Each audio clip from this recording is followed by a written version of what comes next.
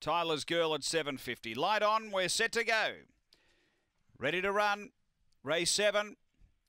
Away and stepping well, Jackpot Jones looking for the early lead is going to get it too. So Jackpot Jones led from Lucius Malfoy as they go to the first bend. Sir Benjamin sliding over into a nice spot. They were followed about 4 away then by Tahoe. Then came Velocity Teller. Next is Midoriyama from Diplomatic Man and Tyler's Girl. Down the back, leader is Jackpot Jones.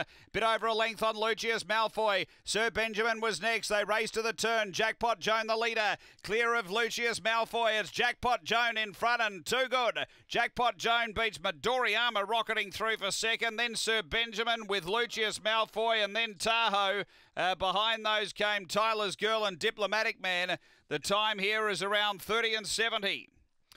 After the running of race number 7, and the winner has been too good here. Just saw Velocity Teller in the back straight actually. So number 2, Velocity Teller, didn't finish the race. 3, the winner, Jackpot Jones for Tony Rasmussen. The late money was spot on.